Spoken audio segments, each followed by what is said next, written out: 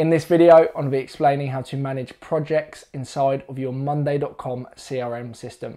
In this video, I'm going to be going over which board to use, how to use the columns on that board, how to add additional columns, how to remove certain columns, and a few other additional admin bits and bobs to make managing your projects as easy and effective as possible.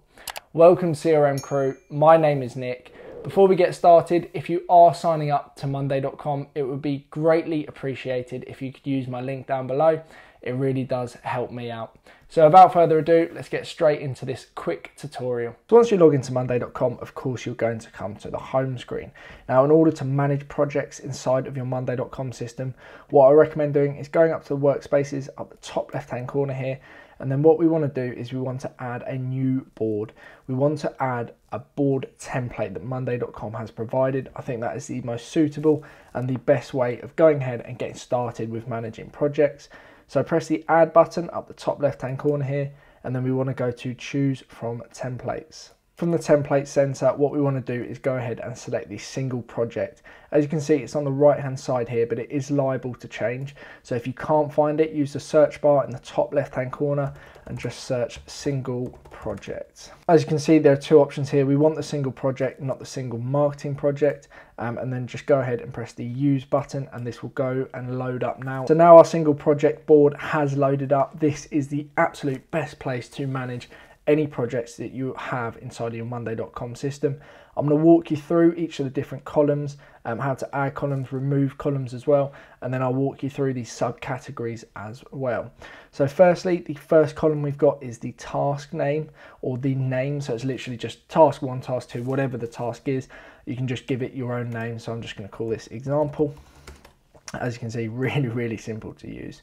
Moving on from there, we've got the owner, so who is essentially in charge of this task. So you can assign a task to a different person inside of Monday.com. I'm just going to assign it to myself as an example.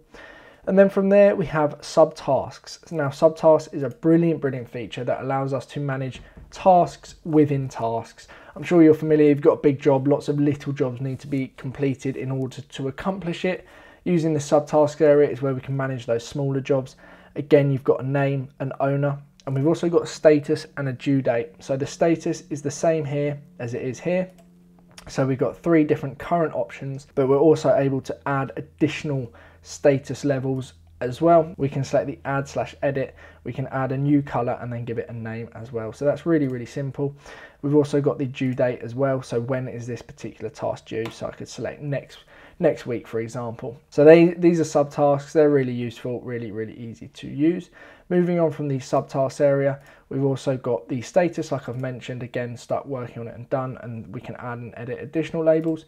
We've also got priority, so the priority of the task, so high, medium or low. Again, we can add additional priority options if we would like to, and it's exactly the same principle as status. Moving on from there, we've got our timeline. So when does this need to be completed by? So we can select a different date range for our project needing to be completed. So we can select 2 days, or you can just select 1 day. It's entirely up to you. You can select a relevant timeline. From there, we have dependent on. Now, unfortunately, this is a paid column. So we, as a free user of Monday.com, I do not have access to this. If you are using the paid version of Monday.com, you will have access to this field. But if you're on the free version, just use the drop-down menu and select the delete button. We can't use it, so I don't think there's any point in having it on our project board. So just press delete, and as you can see, that has now been removed. We've got costs, so it's very easy to just change the value of the cost of the task if that is applicable. And then from there, we have related files. So this is a clever feature where we can associate files with our particular tasks. So if you press add/manage files, you can upload from your computer, associate from a link, or from Google Drive, Dropbox, Box, OneDrive, and we can also create documents inside of Monday.com as well. So it's really easy to manage any documents and upload them. For example, if you're using Google Drive, you'd select that, sign into Google Drive, and then select the document that you'd like to associate with the task. Very simple and very useful. Moving on from there, we've got the plus button on the far right hand side, and this is where we can go ahead and add additional columns. Now this is where we can start customizing our single project board to make it very applicable to our projects. Okay, so press the add column button, go to more columns down the bottom, and feel free to work your way through each of the different column options. There are so many different options. It'd take me forever to go through them, but go through them all, find out which one's going to work for you, which ones will be helpful. Anything with a star is part of the paid version, unfortunately. So unless you are on the paid version of Monday.com, you won't have access to that. But there are loads and loads of free ones. So go through. All you need to do is press add to board, and then that will add to the board and you can start using that new column. Now I've gone through the columns, we've also got our subcategories, so we can change the name of these if we would like to.